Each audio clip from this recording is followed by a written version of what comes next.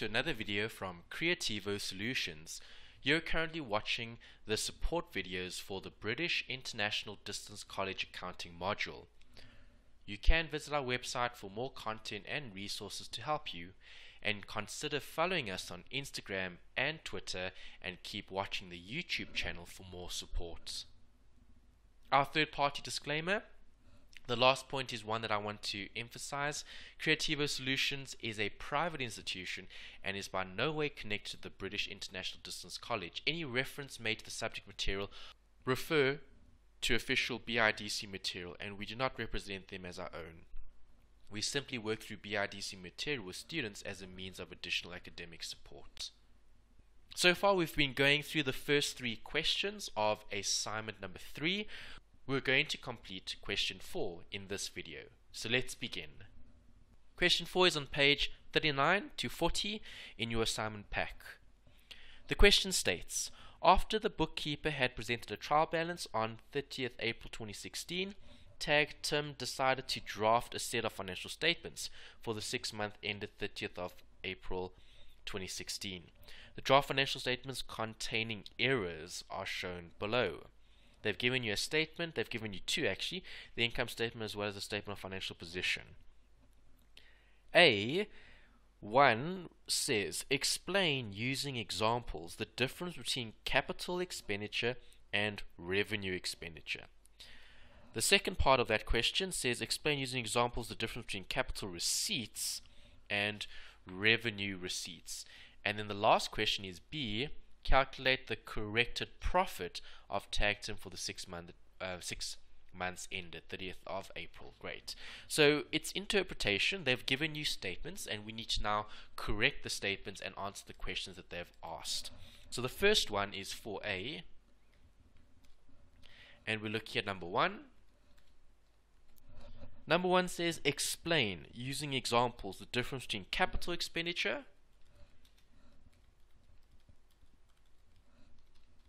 and revenue expenditure.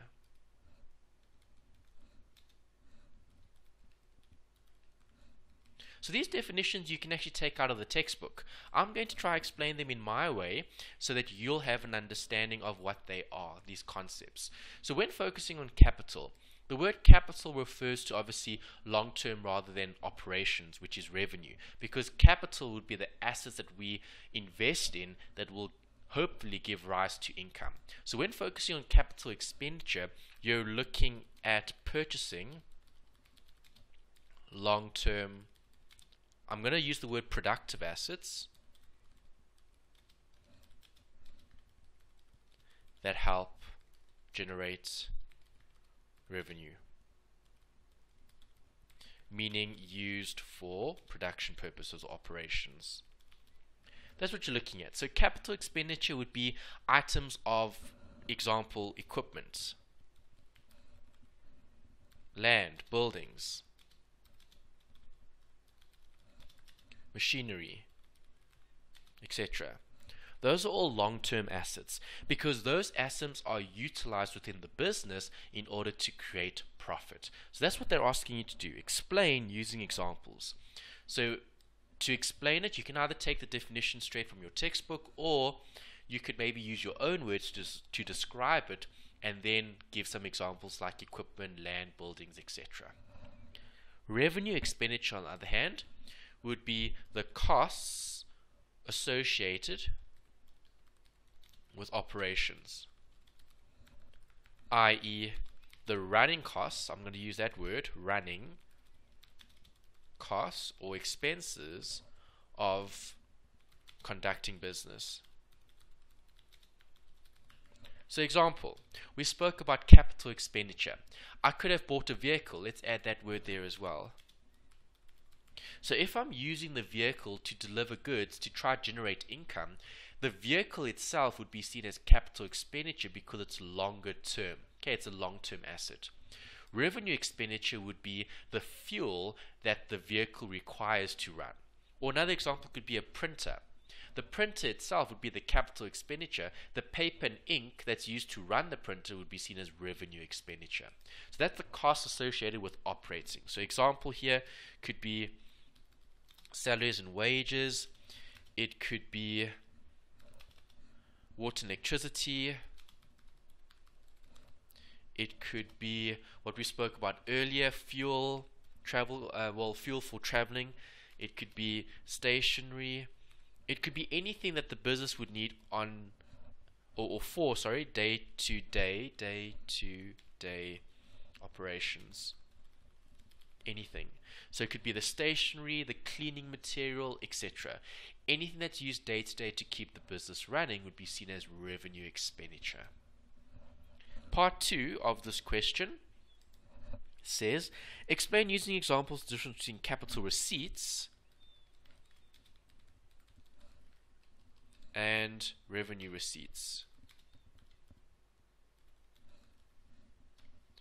Again, this is looking at the long term or the short term. So if I'm focusing on capital receipts, we'd be looking at the selling or disposal of non-current or fixed assets, or non-current, let's use that word, non-current assets. Okay, the long-term assets. Example, I sell an old delivery vehicle to buy a new one. The disposal, the proceeds from the disposal will be seen as a capital receipt, because I'm actually disposing of the asset and I'm generating a form of receipt, okay, a benefit that's coming in. Revenue receipts would be the sales or services rendered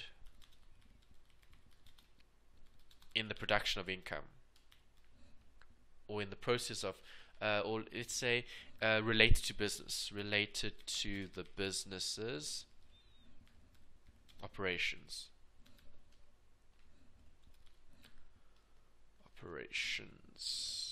So again, it depends on what the business is doing. Is the business selling a product or offering a service? Example, it could be something as simple as let me think, selling books, textbooks.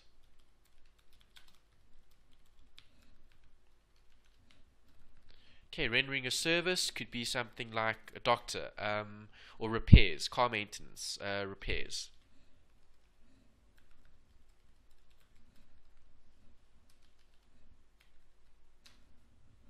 As a service.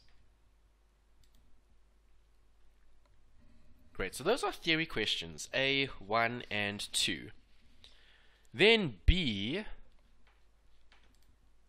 4B, says calculate the corrected profit of tag Tim for 6 months ended 30th of April. Okay, so we need to fix the errors in the statements and calculate the corrected profit. Okay, so we need to go back to the statement and we actually need to see what was given here. So let's first look at the income statement. Income statement / statement of comprehensive income. Okay, profit and loss, other comprehensive income. Okay, obviously, again, depending on what type of textbook you're using, it will either be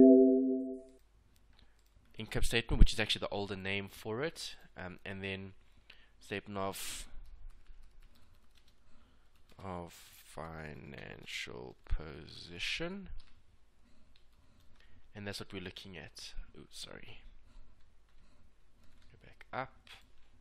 There we go. Alright, so in the actual question, they said, income statement, we've got fees for the period. Is that part of the income statement? Definitely. So fees for the period, I'm happy to leave that where it is because it's fees for the period, and that's $14,000. Then they say sale of all equipment at book value. Notice that sale of all equipment. If it's equipment, it's not going to be part of this income statement. It will be part of this, the statement of financial position. So we need to go back to the statement of financial position. They've got premises at cost, trade receivables, rent received, balance at the bank, purchase of stationery. Okay, so we need to remove the sale. So sale of all equipment. This was an amount of 9,200 brackets 9,200 asterisk capital receipt not included here. So we wouldn't record it here. You would put 0 here. They told you it was sold at book value. So this was sold at book value brackets no profit or loss on sale. So again it would be 0, but you wouldn't include that there. Then they said loan from sports aid. If it's a loan from sports aid, it's part of statement financial position. So we'll have assets here, non-current and current. And then we'll have total assets. And then we'll have equity and liabilities.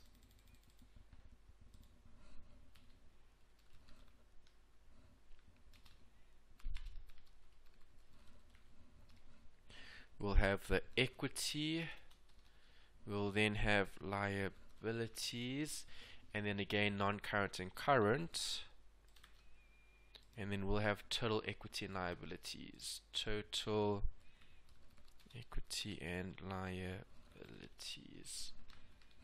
There we go. So that's what we've got for those specific statements. Okay. Assets non-current to current, perfect. And then we're obviously going to put in those amounts. So I just read a figure. Loan from sports aid. The error is they shouldn't put that in the income statement. A loan from sports aid should be part of the liabilities. Non-current to current will assume long-term.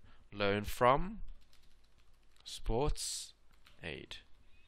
The loan from sports aid was an amount of, what was the amount? $10,000. Great. Then they said less purchase of new equipment. A purchase of new equipment would be seen as an asset. So that must go here. Equipment. What was the purchase? 16,800. Okay, notice equipment is considered a capital expenditure line item, not a revenue expenditure line item. So it shouldn't be in the statement of comprehensive income. Then you've got general expenses. That will go here. Happy with general expenses being here. Revenue expenditure. How much is the general expenses? Minus 8550. 8500. Then you've got the profit. Obviously we need to fix that just now. Then we've got statement of financial position. Premises at cost. That'll go here. The premises were worth how much? 45. Trade receivables, that will go here.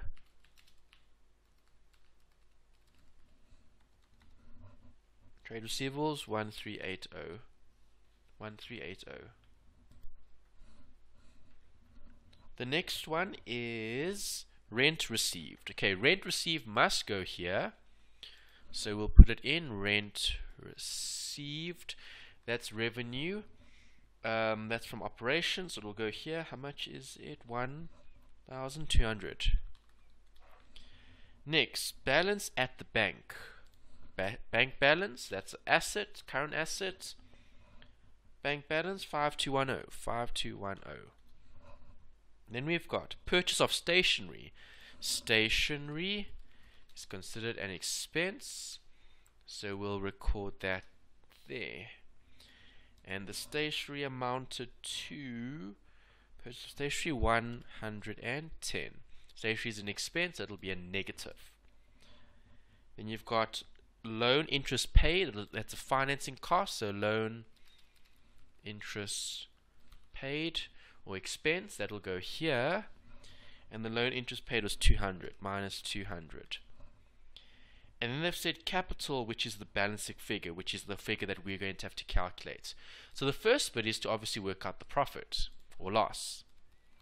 Profit is going to be all of those amounts adding and subtracting.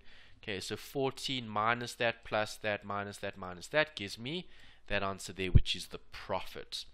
The profit gets given to the owner, so that's going to be referenced in the equity. Let me rather use a color to highlight that. Okay, equity is going to be affected by the profit. Okay, so capital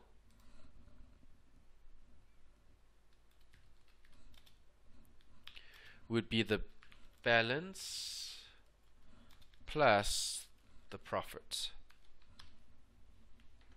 I can actually change the profit figure, which, okay, let me put equals, so equals question mark plus 6390.